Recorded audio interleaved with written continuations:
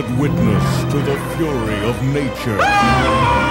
Powerful and unyielding. But now waits something else. Something even more inescapable. Because hell has a new name. Potholes. They're here.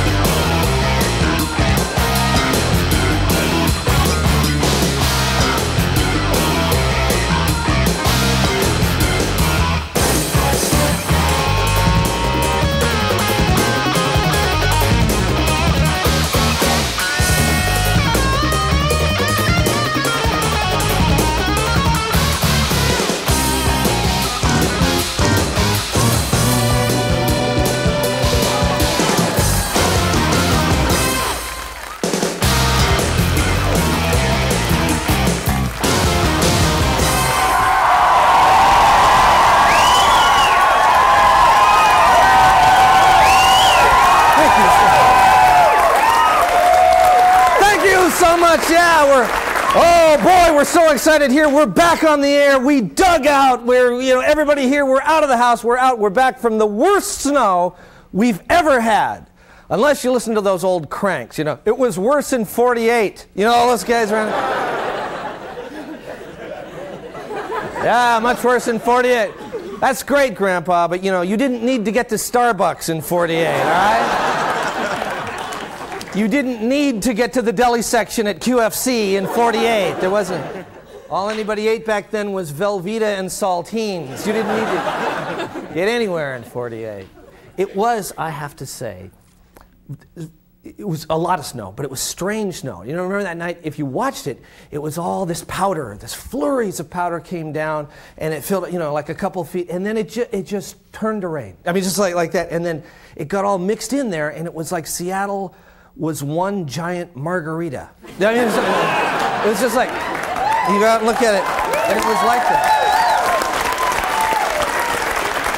I mean, I've never seen anything like it. It's like we were in a giant slushy, like a giant margarita, and then they salted the streets. So it was perfect. It was perfect. The hardware stores were very entertaining. I'm sure you all went through that. We're out of that. We're out of that. We don't have any more. Except at Ballard Hardware. Have you ever? It's a great place. I love it. But they have a very unique organizational method, if you've ever been there. Snow shovels. Look under the oxygen masks. Okay, no. They're under the salmon row, the bottles of salmon row. Einer, where are the shovels? The hell with it. But even with all that bad weather, over 100, there's like 100, 200 people made it down to apply for the city council seat. There's a vacant city council seat. They're all down there, and then the current council chooses the new council member, the person who's going to be sitting there with them. So I'm guessing they see, a few hundred people, and then they all go into a back room, and they're like, well, what about the lady in the blue hat? No. She was kind of nerdy. Well, the guy in the white suit, no. It's sort of like, fraternity rush. They just narrow it down to like 3 people and have them put, their underwear on the outside, run around. You got to carry a brick for 3 weeks, and then we'll say, shave your head, then, something like that. Anyway, Bill Gates is on the cover of Time magazine this week. You might have seen it, The Private Life of Bill Gates. And in the story, they report that Bill and Melinda Gates have an agreement allowing him to visit an old girlfriend at her North Carolina beach cottage 1 weekend a year to, according to the article, to walk the beach, ride dune buggies, hang glide, and discuss biotechnology.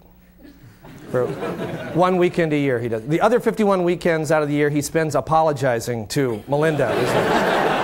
I like that, though, discussing biotechnology. I think that's a good idea, good line. Where were you? I was discussing biotechnology. Have you been drinking? I was discussing biotechnology. What happened to the car? I was discussing biotechnology. Who is that in the back seat? I was discussing biotechnology. Anyway, it's an interesting agreement, and we thought you might be interested in other agreements between Bill and Melinda Gates. We got a hold of their prenuptial agreement. It's on the internet. And this is what it says. For example, she gets to spend 1 weekend a year with David Duchovny at a travel lodge in Centralia. After sex, he can no longer say, while we were doing it, I just made another $10 million.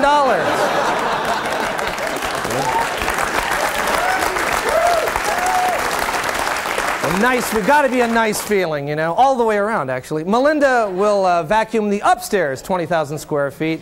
Bill will do the downstairs 20,000 square feet. Whenever the baby needs a change, Bill must stop shouting, oh, look what Jennifer just downloaded. Yes, that's right. That's just part of the joys of parenthood. Is that clock right? Oh boy. Okay. I'm supposed to be. I'll be right back. I'll be right back. Oh my gosh. Oh my.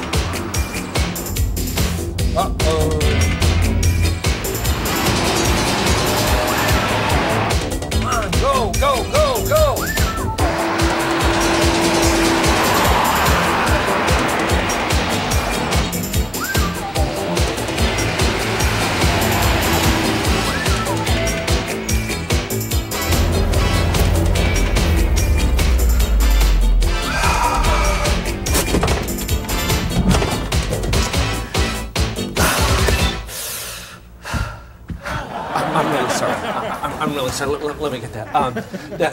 The thing is, when you go to start the truck, okay, pump it twice, but don't pump it any more than twice or you'll flood it, okay? And the left turn signal is out, so be careful when you're changing lanes and stuff. And there's not a lot of gas in it, but it'll get you to Olympia, you know. And the license tabs are expired, you know. But I figured if you got stopped, you could deal with that. Wait, aren't you helping us move? Well, see, I'd really like to, you know. I mean, I plan to and everything, but I got this gig back at the station, and it's like my main gig, you know. Well, I can't. No, I gotta I thought you were helping us move. Anyway, I'm sorry. I gotta go. John, what's going on here? God, gee, my knees.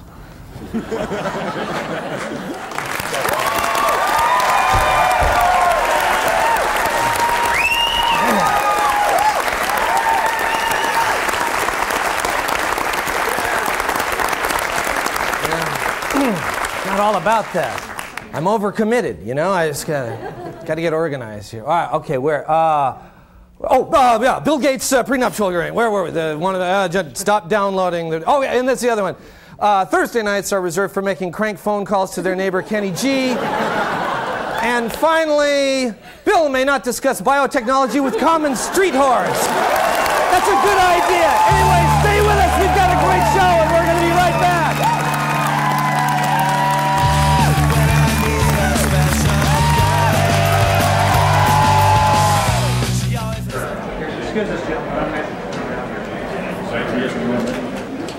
Oh, my name's Alex. I think it'd be really cool to be on your city council. Thing is, you gotta let me know as soon as possible because I gotta give 2 weeks' notice at Kinko's. Hi, I'm Dale Chihuly, and I made this. I think this should explain why I should be on the city council. What do you mean you don't get it? I'm a genius. You know how much this is worth? $45,000. Wait a minute. $60,000. That's how much this is worth.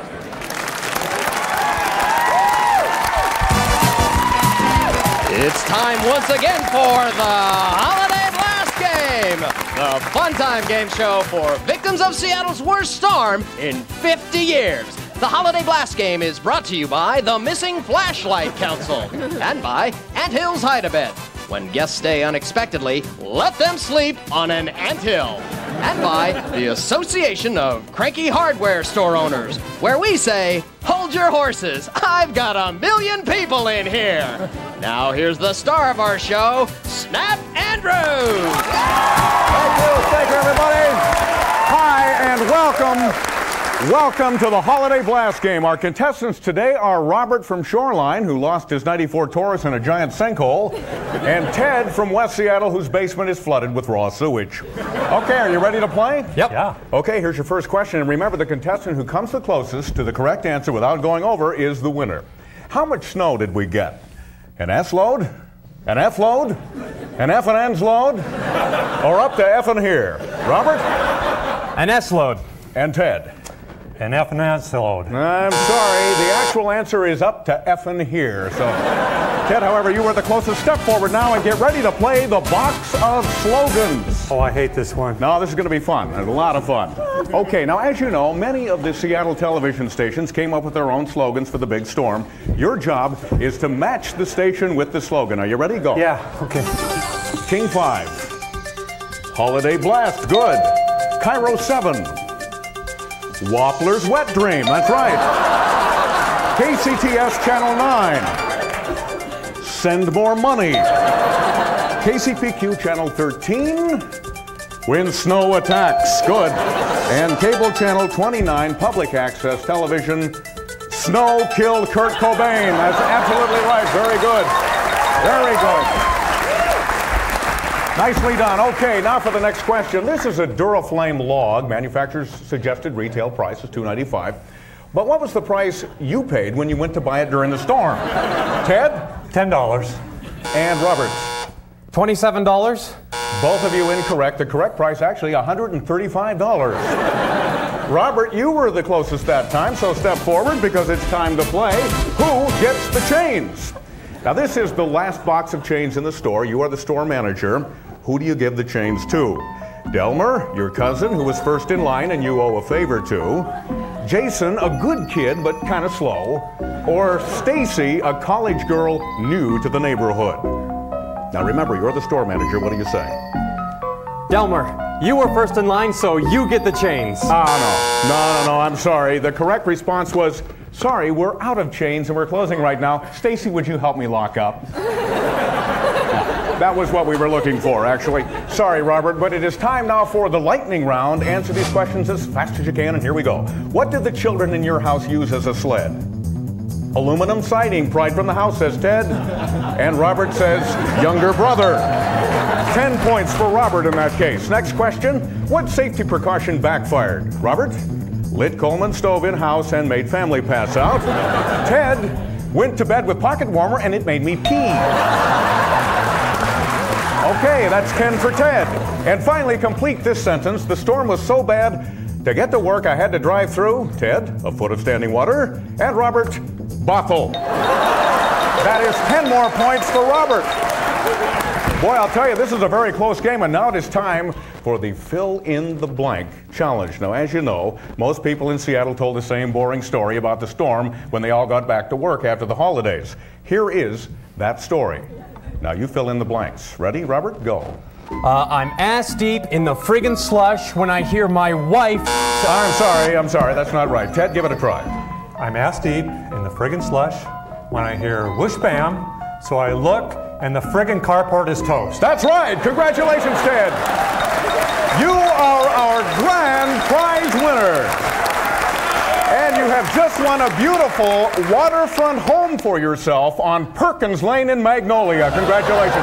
That's it for the game. Thanks for joining us. So long, everybody.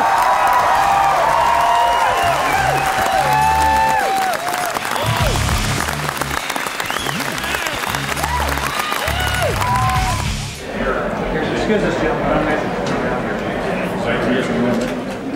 Yeah, I want to be on the city council, because then I'd be the only guy on the city council made entirely of wood. Well, I might as well be on the city council, because, by law, for the next 22 months, I'm not allowed to go into any establishment that serves alcohol. And, also, I'm not supposed to go within 500 yards of this woman, So what the hell else am I supposed to do? So I'd really appreciate your vote.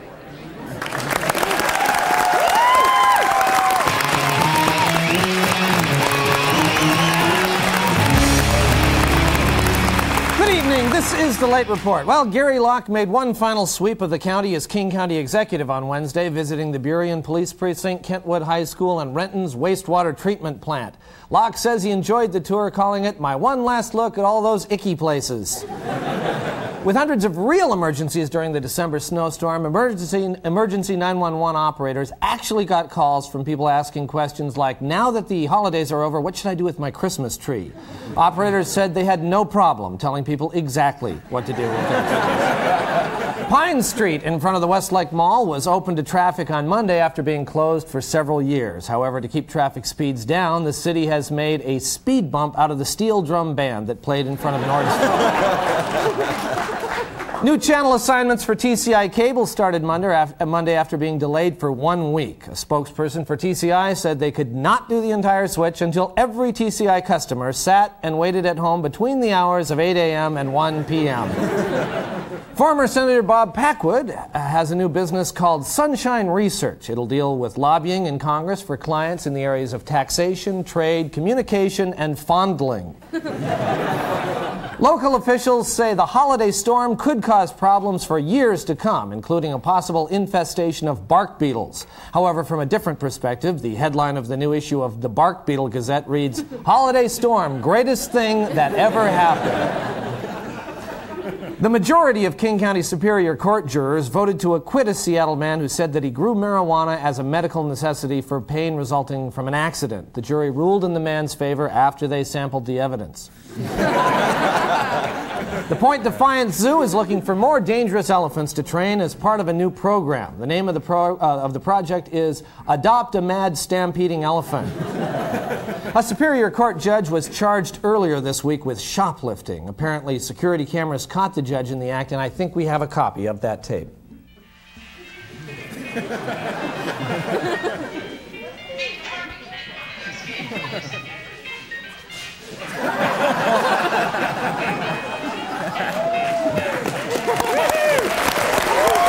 Very shrewd, very shrewd. Finally, the internationally known Herb Farm restaurant in Falls City burned to the ground this week. Firemen arrived on the scene minutes after the fire was reported, but were turned away because they did not have reservations. This has been the Late Report. Thank you. And we'll be right back.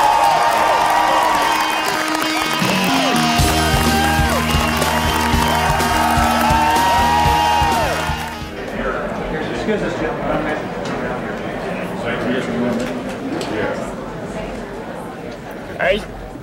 I think we should have a strong voice in the city council. And I would like to be that voice.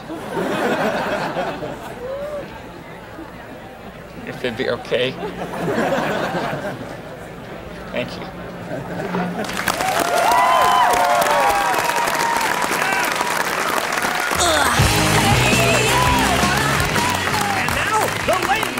Or What's Week This Week? Brought to you by Seattle recording artist Goodness. Lame. When there's something floating in your mouth just where you're gonna drink, so you turn the glass, but the thing stays right there at the front. Lame. The Cabbage Patch Dolls are now eating children. Completely beyond lame. I mean, don't even question me about it. Lame. Pop tulips, lame. If you don't push the buttons on the phone in exactly the right order, you end up talking to a completely different person.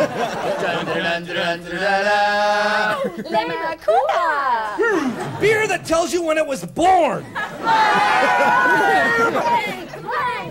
They keep saying Sinatra's fine, but every time you turn around, he's back in the hospital. There are 5 new bands in Seattle called Sinkhole.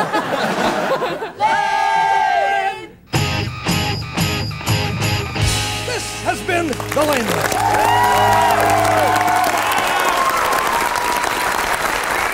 Well, thank you. Thank you so much.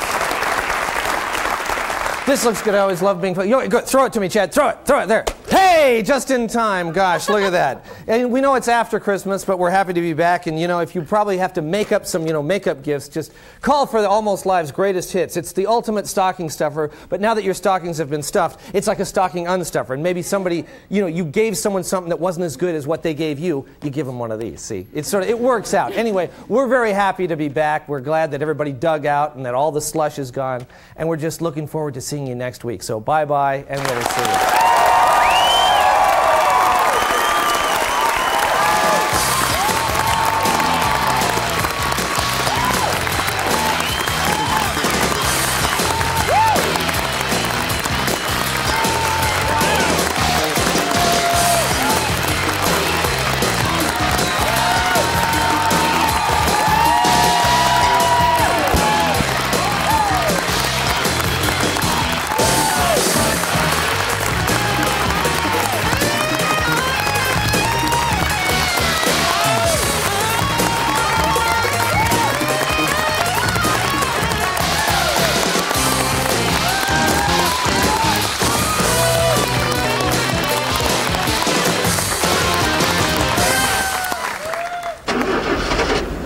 Can't get it going. I think you pumped it more than twice. No, I didn't. Honey, I think it's flooded. Where'd he get this stupid truck from anyway? Gee, Louise.